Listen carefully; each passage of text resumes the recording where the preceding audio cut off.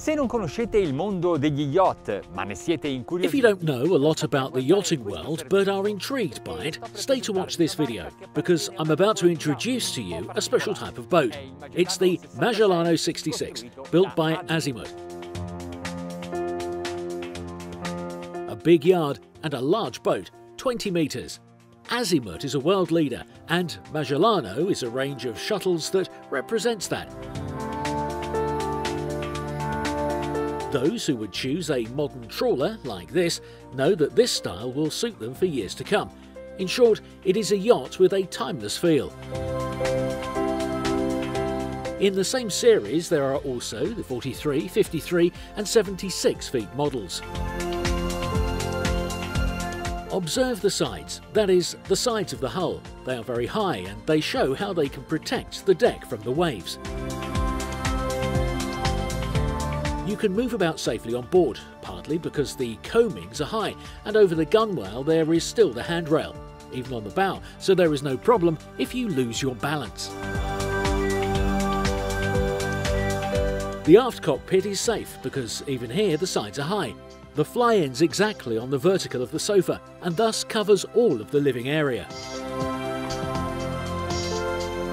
Aft of the mast there is the solarium. You can furnish it as little as you want, and towards the bow a cooking area with a grill, the dining area, the sun and of course the helm. Also in the bow there is a sitting area, very nice because it is not visible from the dock, and with this there are 3 external living areas. At the beginning of this video, I invited you to have a look at this yacht because of its large hull. It gives room for internal volumes greater than those of many other similar-sized boats.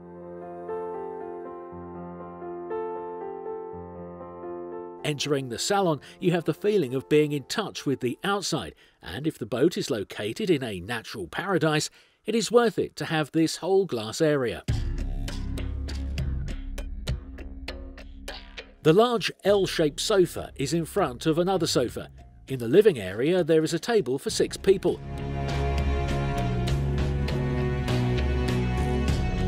The kitchen is located towards the bow, next to the helm, and to divide the working area and the relaxation space, as mega yachts do, you can add a separation panel.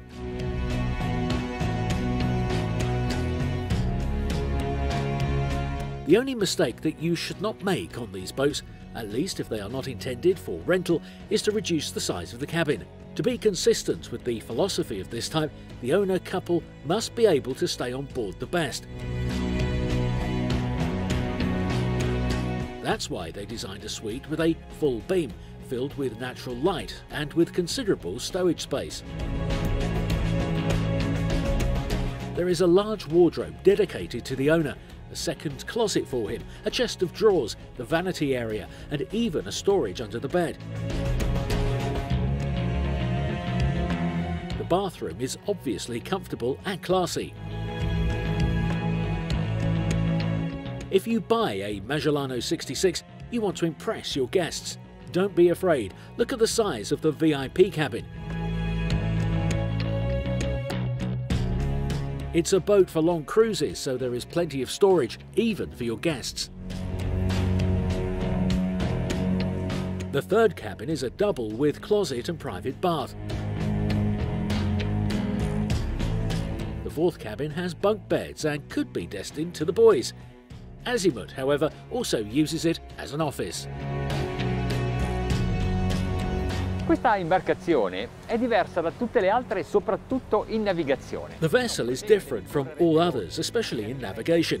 It does not pretend to run fast, but to navigate always, well and comfortably, and the hull was designed for just this purpose. It has a straight vertical pendant to better cope with the waves. Con queste linee d'acqua, la carena è... With these waterlines, the hull is longer than traditional boats with those long bow lines, and if it is longer, then it is more stable and more efficient. Today we put it to the test, because there are waves that are long and rather high. Ora, non dovete pensare che siccome va piano... Now you must not think that because it goes slowly that it is slow. No, because it is also faster than the planing boats, and I'll explain why. If you get a sports boat, you often need to stop to refuel or to allow the captain and crew who are tired of riding the waves to rest. This, however, does not even need to stop sailing, so you do more miles, you reach more distant destinations and see more places. Not bad, right?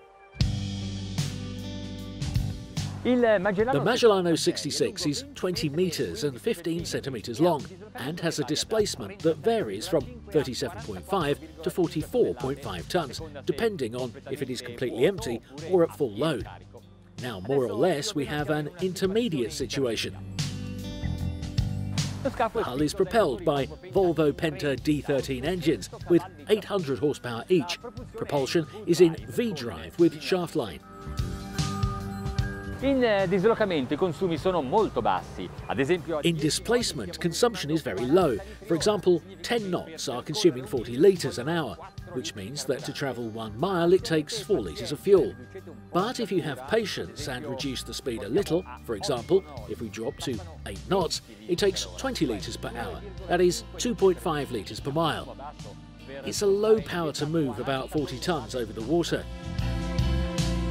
Now, as the reservoir of this yacht has a 4,500 litre capacity, it means that at this pace we could take in the beauty of 1,800 miles non-stop, equivalent to the tour of Italy, including circumnavigation of the major islands. We are sailing in front of the port of Arese, and I bring us into high seas. The swell is growing because it is a long wave on a dead sea which comes from afar and has a lot of strength. A lot of force. This hull expresses the best of itself when in displacement and when planing.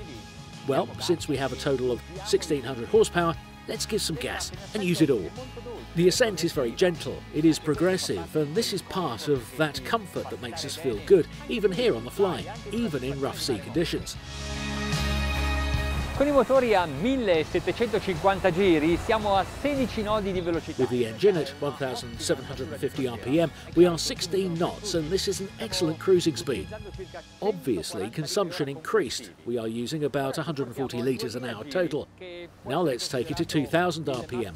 The maximum speed can be considered cruise for the D13 Volvo Penta, and the speed rises. 18.5, 18.8, 19 knots.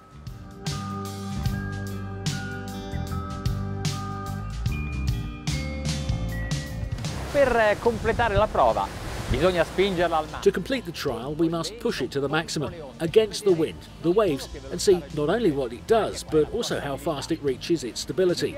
The GPS marks 24 knots. Non me l'aspettavo una velocità così alta da un'imbarcazione di questa tipologia. Il merito è della carena. I was not expecting it to go so high with this type of boat. The credit is to the hull that Azimut has dubbed dual mode, that is, with the dual mode of operation.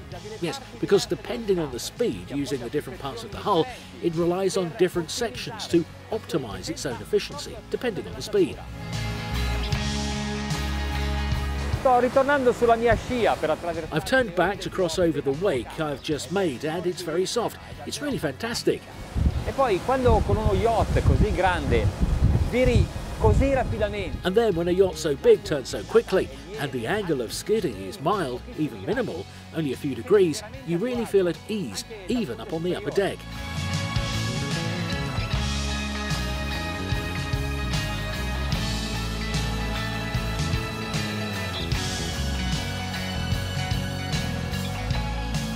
Allora, che ne pensate di questo yacht?